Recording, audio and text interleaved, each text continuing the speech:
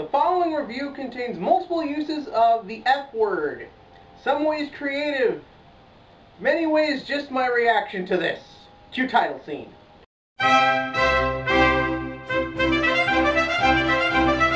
Madoka Magica is a 2011 anime that most people would assume, based on the way the show looks and its name, falls under the category of magical girl. For those of you who don't know, magical girl is a genre that basically revolves around young teen girls who, usually via some form of a magical creature, get the ability to save the world using their magic powers. Pretty self-explanatory. This is a genre I tend to avoid. Why? Well, two reasons.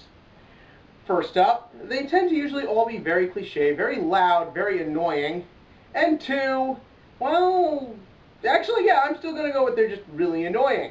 But when I heard about this series, I was curious. I was hearing it's actually quite the opposite from most magical girls.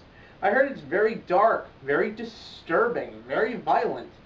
And then I saw it and I was like, this is very dark, very disturbing, very violent. Essentially, the series is a deconstruction, meaning that it takes the genre, whether it be popular or not, takes all the elements of it, twists them, analyzes them, and re-puts them together in a way that either is meant to fit a more realistic or a darker tone. Unlike a spoof comedy, which takes the elements and puts them into a funnier one, essentially the goal of a deconstruction is to kind of take these genres and put them into a more adult fashion. And I'm not going to lie, for the most part, I don't like deconstructions. Whether you're talking about the horribly put together Evangelion, the debatably annoying School Days, or even some American movies, deconstructions have a tendency of usually relying way too much on the fact that they are a deconstruction, instead of really going with a plot that makes sense, characters we can follow, or a story that is just investable. And I can honestly say Madoka Magica does none of these things. This series has got to be one of the most well put together deconstructions I've ever seen in my life. The story, though at first seeming simple, tricks you as it turns out to be very dark. The way too cute, very stylistic look of the show succeeds in totally tricking you as it proceeds to throw you down some stairs into a pit of alligators with its dark themes and overall violent tone. And I totally chop this up to a plot and story that are executed perfectly.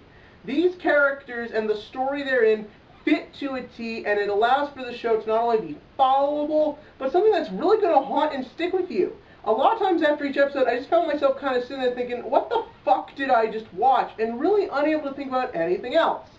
And essentially, like I said, the way it plots, it starts off like most magical girl shows. You have Madoka. Now, this is a character, you're either going to like her or you're just going to forget about her. Even though the series is about her, she doesn't have much to do with anything. Everything kind of goes along without her. She doesn't really play much of a relevancy to it. And this could bother some people. It's called Madoka Magica, but Madoka doesn't really do anything.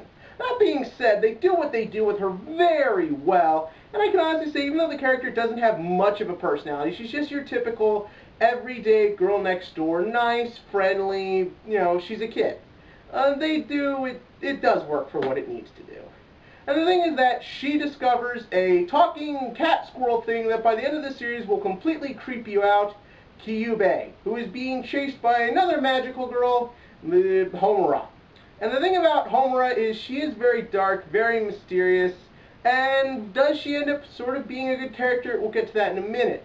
But Kyubei informs our pink-haired heroine that she has the ability to give you powers to fight evil things called witches, and there are other magical girls, and you'd think that Madoka will just accept, and it's your typical freak of the week type style. Wrong! In fact, Madoka's afraid. Basically, Kyubei says, I will grant you any one wish if you agree to fight for me. And the thing is, even though Madoka's tempted and she thinks of a lot of things she's actually very smart about it. She's like, this could get dangerous, and she's afraid to do it, and she doesn't want to do it. And the whole show is basically her deciding, what should I wish for? Should I wish for it? Should I do something? Should I stay in the background? All this stuff, and it is handled very well and put together very nicely. And there are other magical girls besides those two.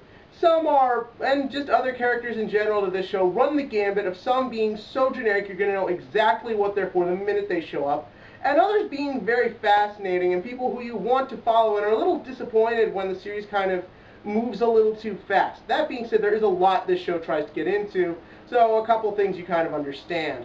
But by far, the character who completely steals and makes this show has got to be Sayaka. This character is fascinating. Like Madoka, she's just your average, everyday, normal girl. But unlike anyone else in this show, or most deconstructions in general, she is a character that actually fits the point of a deconstruction. I'm not going to spoil it here because it's so amazing, but essentially they take the character concept, the typical character story arc of character gets powers, character has problems, character gets stronger, character ends up triumphant, and flip it on its head. It is so perfectly handled as we see this character actually start out very nice and confident, but spiral into this complete mess in a way that is just done so perfectly, and this show is just so good to watch just for that. Now the thing is that many of you are probably thinking, Kevin, are there any faults? Is this a 10 out of 10? Well, for the first 8 episodes or so, this show was perfect. I'm thinking I have no complaints, no problems. This is the definition of a 10 out of 10. And then there's a revelation. We learned something. The plot sort of changes. We are told something. And the thing is that it's done very odd to where the plot was sort of building up to it, but nothing changes after it. It feels like the plot really wanted to encapsulate you with that, and I'm sure for most people this twist doesn't really bother or change anything. But for me, it kind of felt like the show is really riding on it, and it's one of those twists that could either make the show go perfect or crash and burn, and it causes this show to crash and burn bad. I'd say the last 4 episodes of this, the show never quite recovers. It gets very ludicrous, it stops making sense, and because everything had made perfect sense. It gets very convoluted, ridiculous, to the point where the final episode of this, I think, is a really big, just mess, 24 minutes of just random stuff thrown on a screen. But the thing is, it's not like a lot of shows where a bad ending really hurts it. The thing is that it's still interesting to watch as it goes down, and unfortunately that does mean it relies way too much on a typical deconstruction where it's just watch our genre be the opposite of what is normally done. However, that being said, I still think Madoka Magica has fascinating characters, an interesting plot, a beautiful style that lends itself to the story very well. I will say Madoka Magica is fucked up! I will also say Madoka Magica is an 8 out of 10 on the fantasy scale. And what do you consider a fantasy? In the comments section below, give me your favorite types of fantasy genre things, or tell me what types of genres you wish would get deconstructions. Because this is going to be the last time I'm going to talk about Madoka Magica. I think so, right? God damn it!